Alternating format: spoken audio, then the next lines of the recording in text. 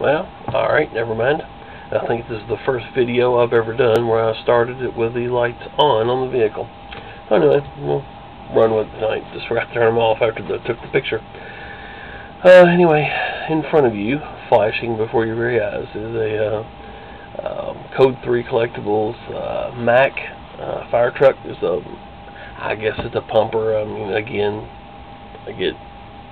I'm sure I'll get a comment over this one, but anyway, an old Mack pumper truck. Again, 1/64 scale from Code 3. Don't need to explain the lights very much since you already see them. Flashing headlights, a couple of red flashers in the front. My customer asked that they be rounded off in the front. Evidently the original truck, or maybe whatever he wanted anyway, had a dome type lens on those lights in the front. I don't know. That's what we're on there, so I didn't trim the LEDs off at all. So flashing lights there, red flashers in the light bar. Again, since this is an older model truck, I'd say, if I had to guess, probably early 70s, mid 70s maybe.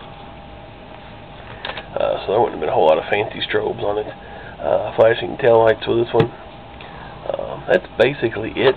I wanted to do something with the top lights here and then the small light bar, but way too small to do anything with them and not pretty much ruin the looks of the truck.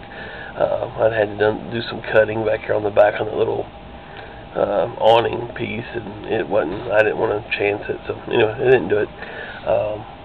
But anyway, finished it up, so we'll ship it out tomorrow with the rest of your trucks, Brian, and you should have them Wednesday or so.